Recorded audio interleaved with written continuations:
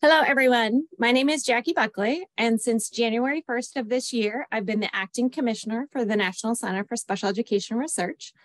As most of you know, Joe McLaughlin, our previous commissioner, retired at the end of 2022. So although I'm new to this position, I've been at IES since 2006. Many of you likely know me as a program officer for our social and behavioral portfolio.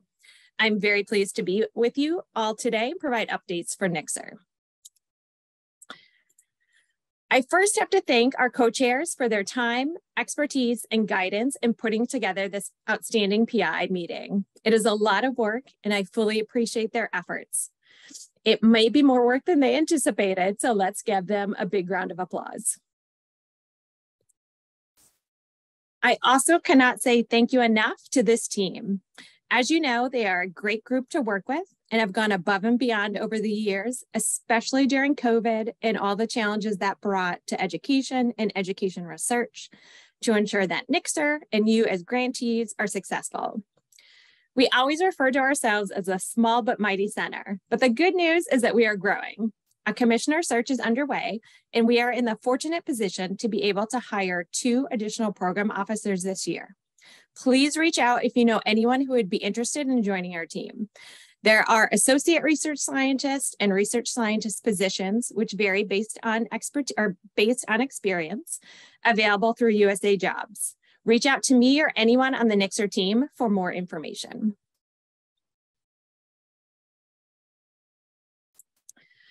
For today's talk, I want to briefly provide information that will set the stage for the work that we're doing, discuss NICSR funding and competitions, provide some information about recent activities in IES and NICSR, and talk about future directions for us. As you may know, it was recently the 20th anniversary of IES, and we had a lot of 20th anniversary activities. NICSR is the youngest center in IES. We were created with the reauthorization of IDEA in 2004. We opened our doors in 2005 and held our first grant competitions in 2006. So we are not quite 20 years old yet, but we definitely have a lot to celebrate.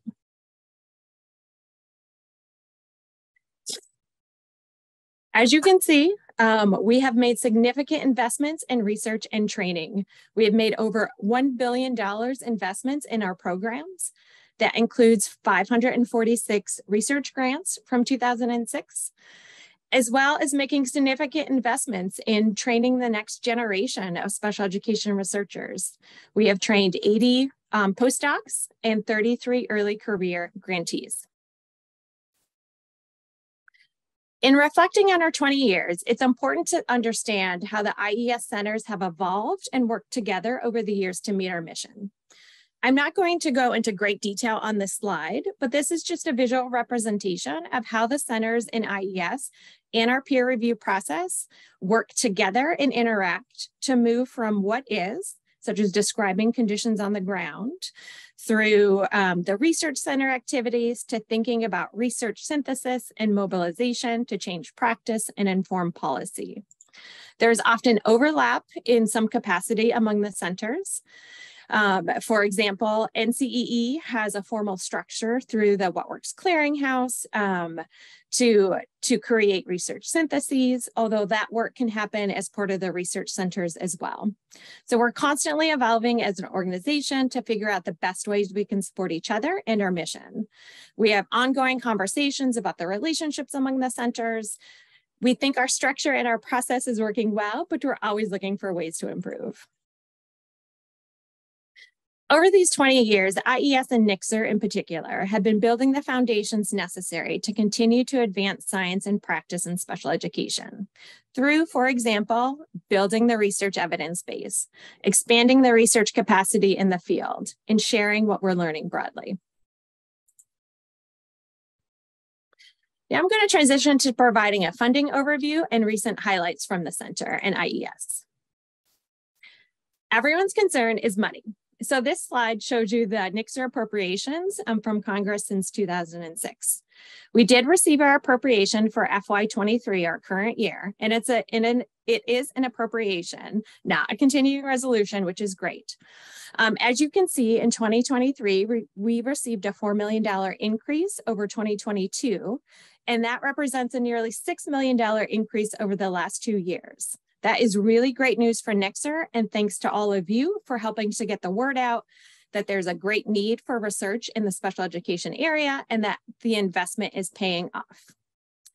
That said, what about funding for new awards? So new award funds are what's left over when we take out continuation costs for our grant commitments in prior years and any current expenses, such as we contribute funds for our peer review process.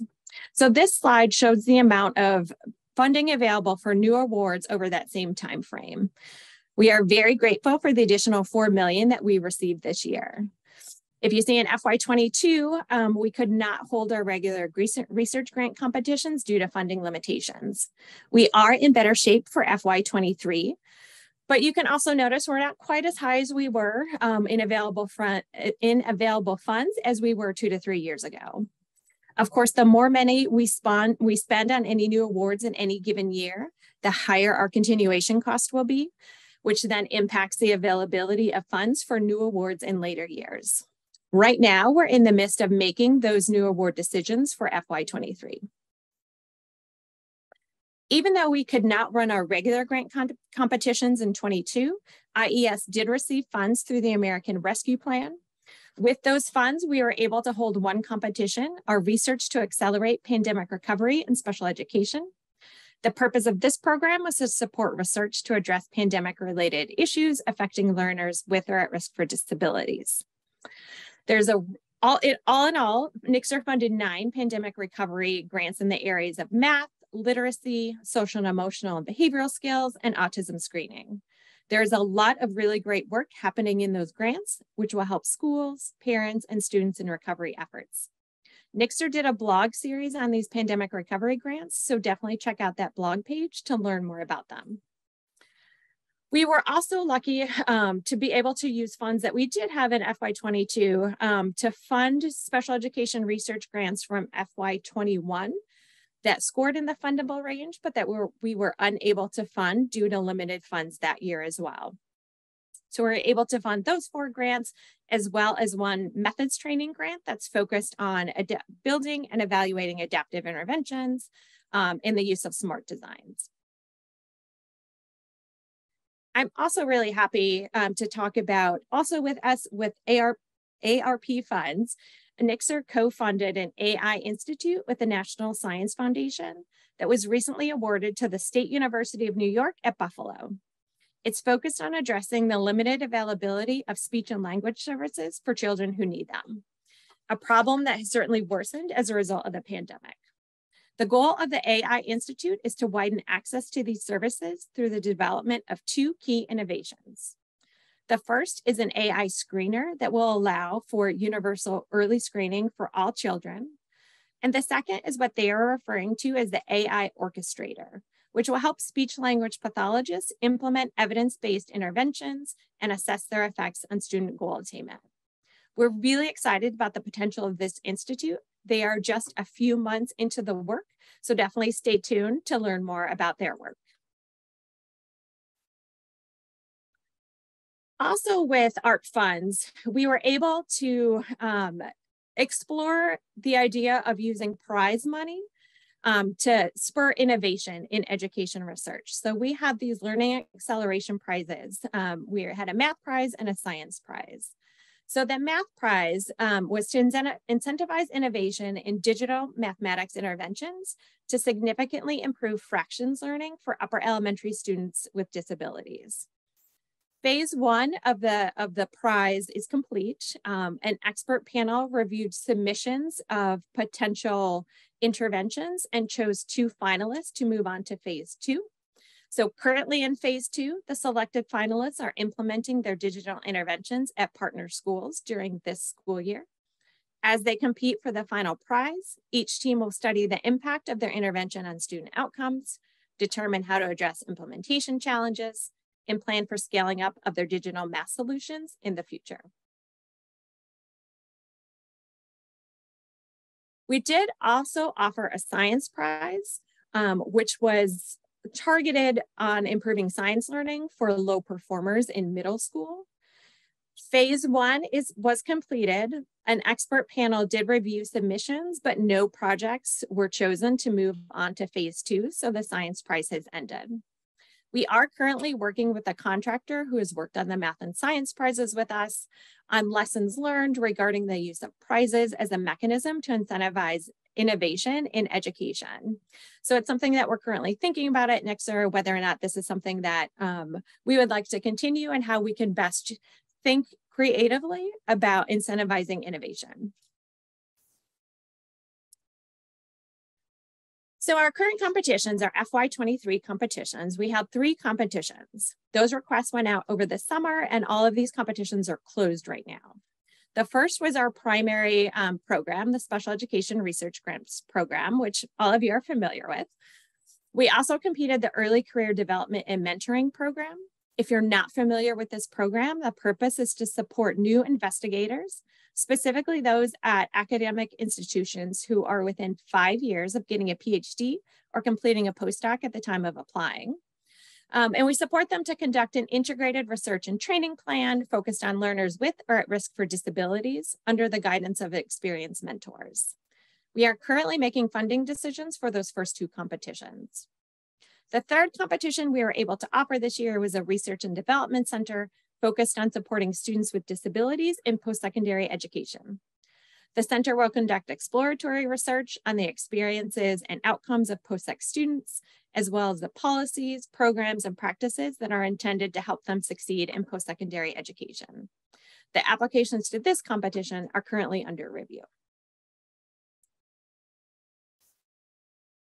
Finally, earlier this year, we held a technical working group focused on the teacher workforce, the special education teacher workforce, to help us identify and prioritize the types of research that would best inform practice. So how are ways that we can better prepare, support, and retain effective special education workforce? It was a really great and lively discussion that raised a lot of issues and a lot of ideas for us to think about. The summary of this TWIG meeting will be out sometime later this spring, and I'm going to talk more about this area in a minute when discussing future directions. So over the last 10 years or so, there have been efforts government-wide to increase access to federally funded research. So Open Science is about efforts to facilitate research access, transparency, and accelerate the development of new knowledge. So IES and Nixer have had requirements in place over the last few years, such as public access to data and data sharing that apply to certain studies, and requirements for all of you to submit final manuscripts to ERIC, which makes them freely available to others. So I did want to take just a minute to highlight the requirement for publications. First, to thank you all for your efforts in ensuring that your publications are uploaded to ERIC. If you receive a new award from us, you will now see that we do check to make sure that you have uploaded to ERIC final publications from prior grants.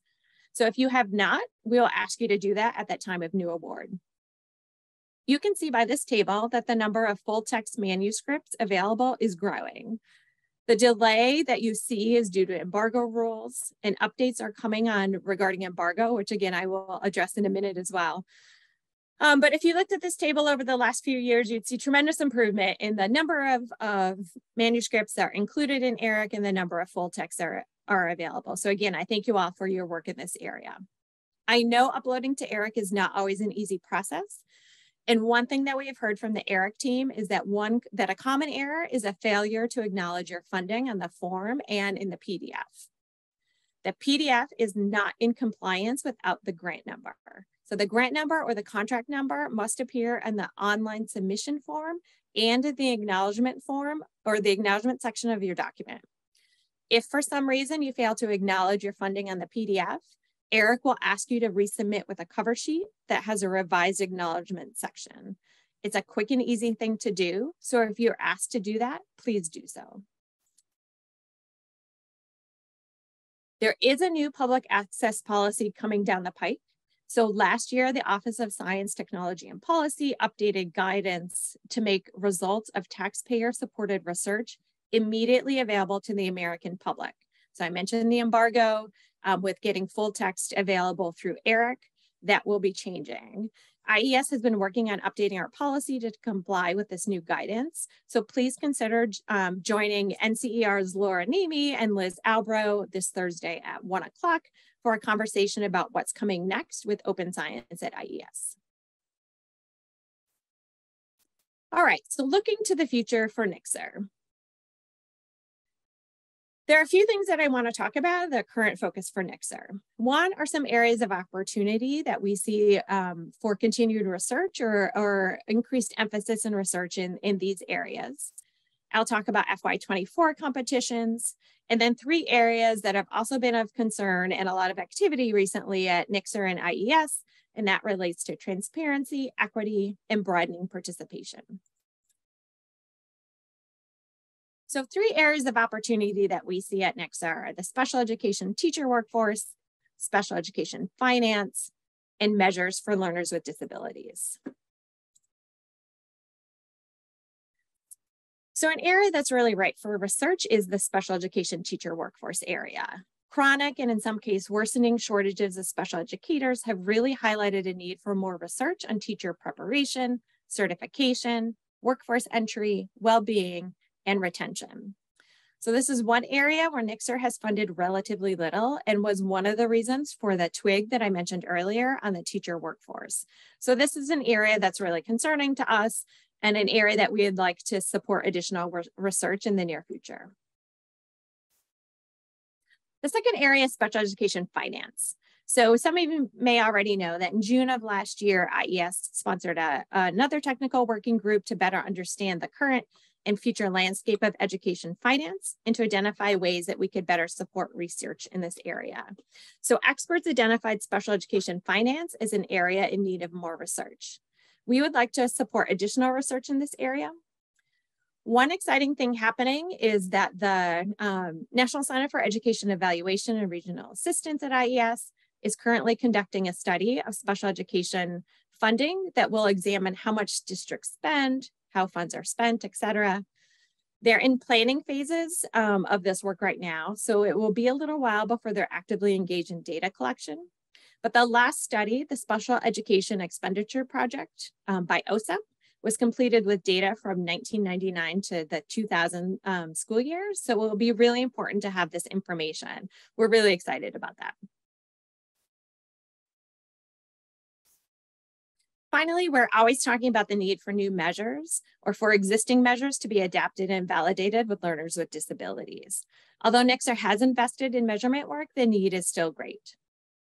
IES has provided some funding for Ed Instruments, which is a library of educational measures. We have been working with them to suggest more measures used with students with disabilities to add to the site. If you aren't familiar with Ed Instruments, I would suggest you check them out. And you can make suggestions for measures to include. They have a spot on the website where you can offer those suggestions. So I definitely encourage you to do that.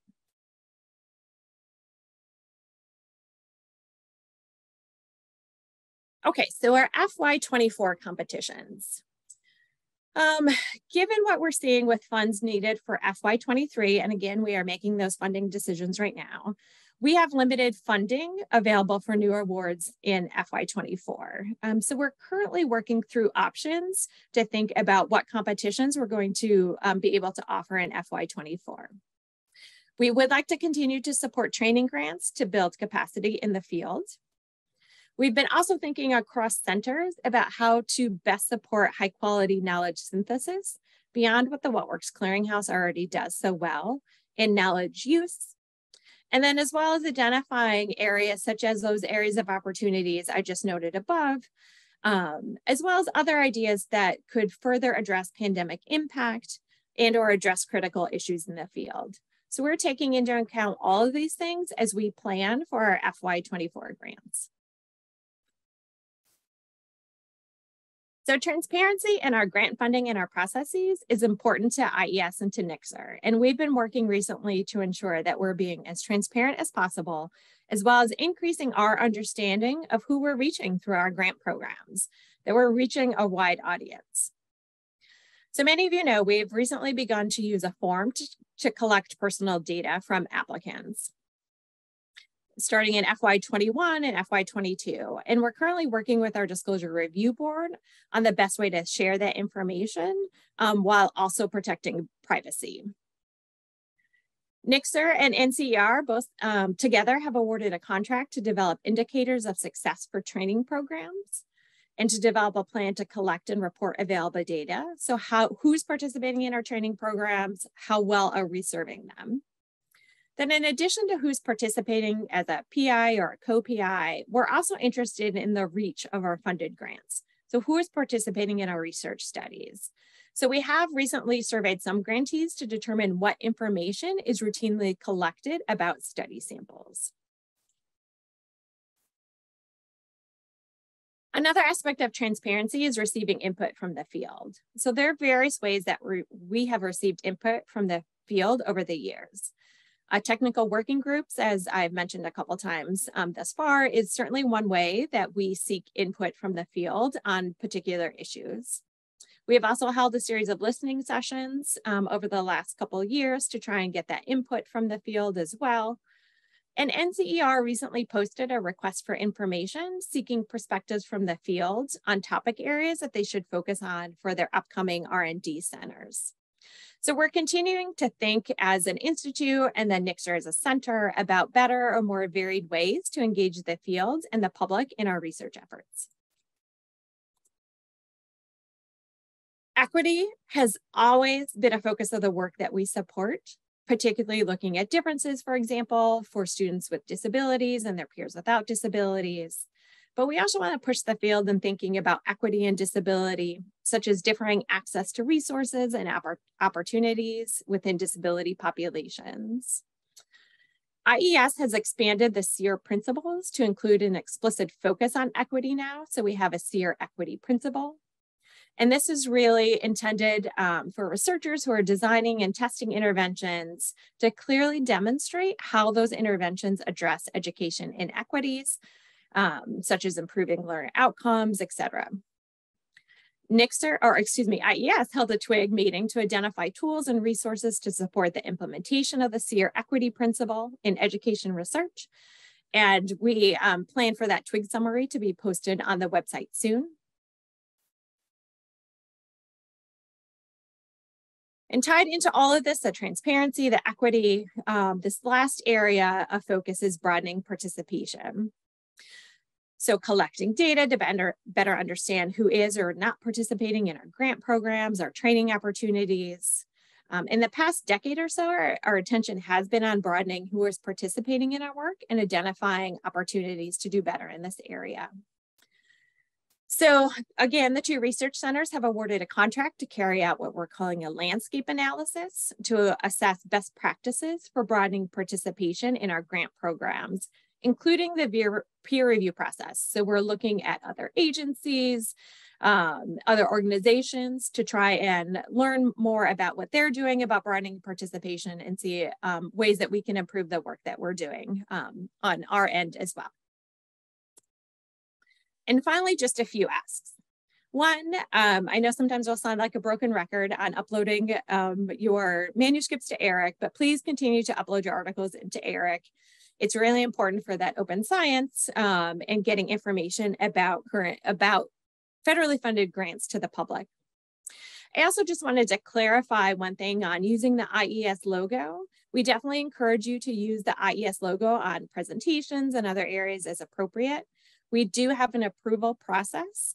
So some folks continue to think we might not allow the use of our IES logo, but we do and we encourage it.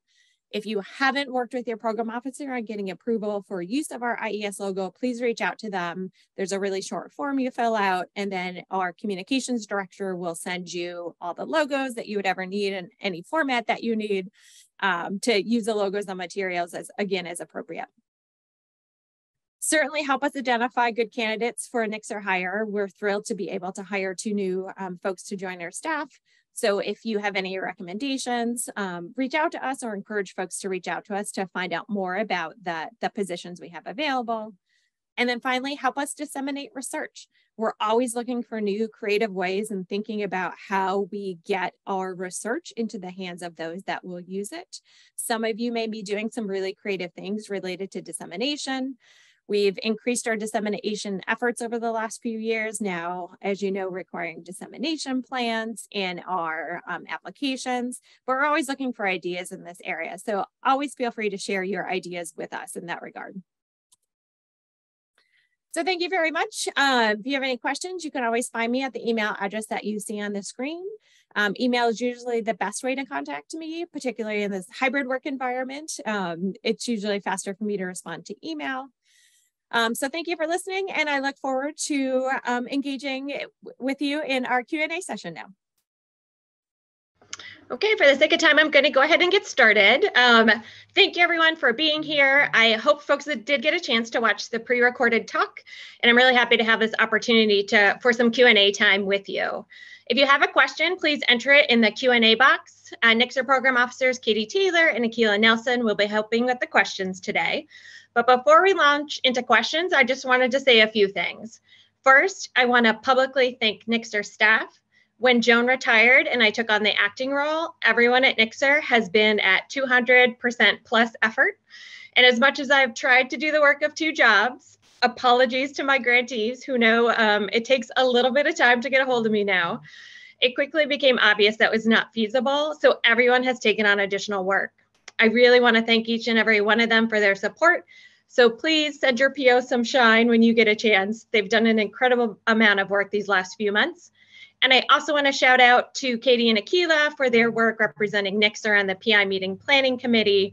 Their work has really enhanced the quality of the programming that you're going to experience over these next few days. And of course, thank you to you all as well. NICSR wouldn't exist without you. I want to thank you for your unwavering commitment to students with disabilities, to high quality research, and to believing in the mission of NICSR and helping us think through ways that we can improve. And particularly over these last few years as COVID disrupted lives, schooling, your research endeavors, each year seems to bring new challenges and you all face it with openness, flexibility, and perseverance. So I thank you for that. And then two other quick updates since my recording. We are moving forward on looking for a permanent commissioner for NICSR. I have nothing to report though on that right now, so stay tuned. And finally, I know a question on everyone's mind is upcoming funding opportunities. So NCER and NICSR are planning on releasing funding opportunities. I can't tell you what those are right now, but we hope to have a Federal Register notice out fairly soon, which will at least announce those opportunities that we will have available. So with that, let's hop into Q&A.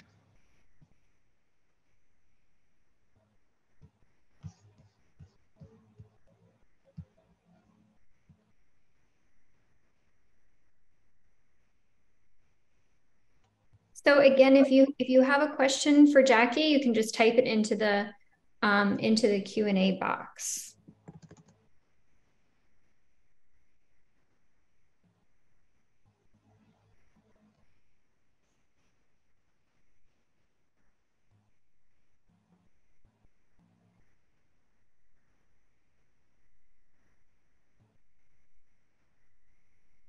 Maybe everyone's questions were on RFAs that I have no additional information for.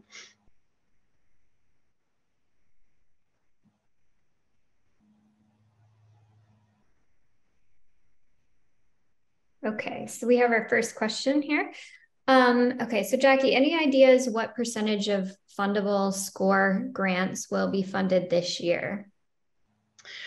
So we have for the FY23, I'm assuming that's the question of the ones that are currently they're in a funding stage.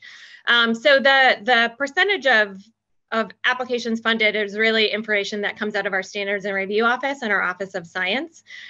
So once new awards are made and finalized and made publicly available, our Standards and Review Office is able to provide some information about funding rates. So we can certainly, you can certainly circle back with us and we can try and answer that question in the future. Okay, I have a question. Could you talk a little more about high quality research synthesis emphasis? Sure. So it's a good question. So we've been talking about this for a while within the Institute and trying to think of ways to further spur syntheses within the work across NCER and NICSR. So we've been talking about ways to do that. They've always been allowed under the Exploration Grant. And so we've always had an emphasis on it, but we would just like to encourage folks to consider that work. We funded a lot of research, we funded a lot of development work, a lot of efficacy work, and there's just potentially greater opportunity to synthesize some of that information.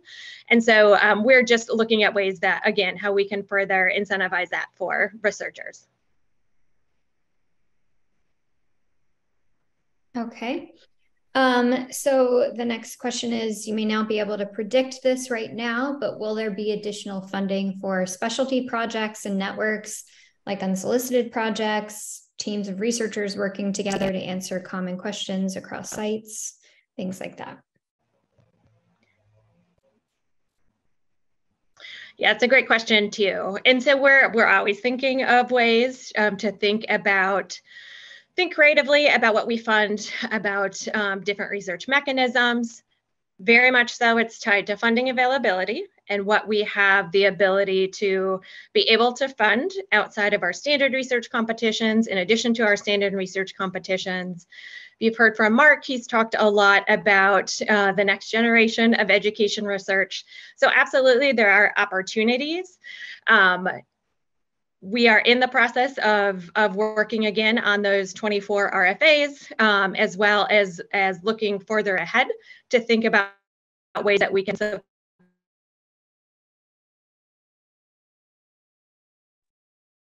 Jackie, you're picking up a little bit. Can you say your last sentence again? I know you guys are lagging for me too. I'm not sure what I said, but I was saying that yes to the idea of additional opportunities for research that is beyond our typical research competitions, networks, other innovative ideas for research ideas. We are thinking about this. There's support from leadership for that. And so, but I was saying, again, it is tied to availability of funding. And so, yes, absolutely, we are thinking about various new initiatives. Okay, Jackie, could you provide more information about next steps following up on the TWIG on the special education teacher workforce you discussed in the recorded presentation? Absolutely. That was a great TWIG, and thanks to Katie for organizing that TWIG. So there will be a summary of the TWIG that will be available on our website, hopefully soon. And then we are thinking about various ways that we can support funding for teacher workforce research in the future. Okay, so next question is about NAEP. So in the opening this morning, Mark brought up great points about the potential of NAEP data. It does provide a wealth of information for the students who participate. However, there's a segment of students with disabilities that are not represented in that data, specifically those who take their state's alternate assessment. Is this a consideration of IES/NICSR as far as what data sources can be used to make decisions and who is represented in the data? It's an excellent question and an excellent consideration when we think about the NAEP data and exploration of NAEP data, because we recognize that there is a segment of students who are not represented in that data. Absolutely. And so the work on alternate assessment, we have funded some work over the years on alternate assessment, inclusion of students in alternate assessments, and it's work that we definitely would like to try and continue. But we welcome ideas to help us think creatively and ways that we can better support the work on the alternate assessment, and then recognizing how these decisions on these large scale tests are being used to benefit or not students with disabilities.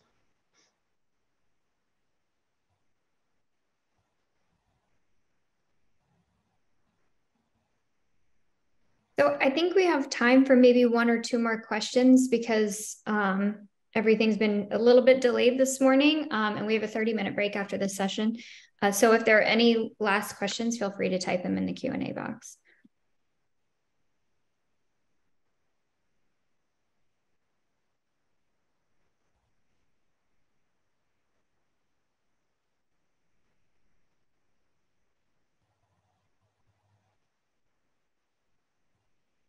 If there are no other questions, I just want to thank you all again, and certainly feel free to reach out to myself or any of the Nixer program officers with your thoughts, questions. And again, we're always open to new ideas and helping us think through ways that we can further the research for students with disabilities. So we welcome any and all input.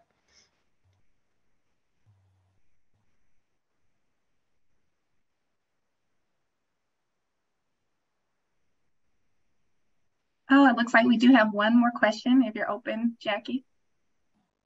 You froze.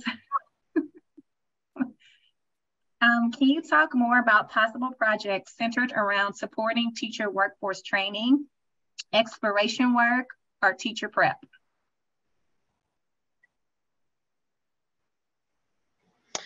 That's also another excellent question. And so I think any and all, we've been talking about ways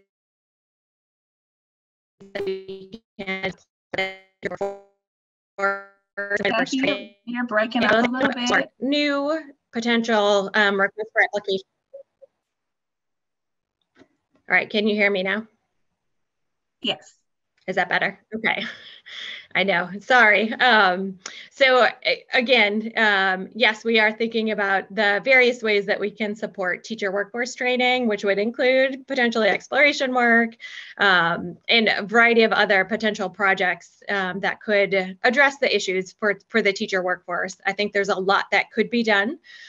And so I think you may see some of this reflected in the FY24 request for applications as well. We've been really thinking about this and how to support this kind of work. So especially once those new RFAs are released, absolutely reach out to program officers and we can further discuss in more detail of some of those potential ideas.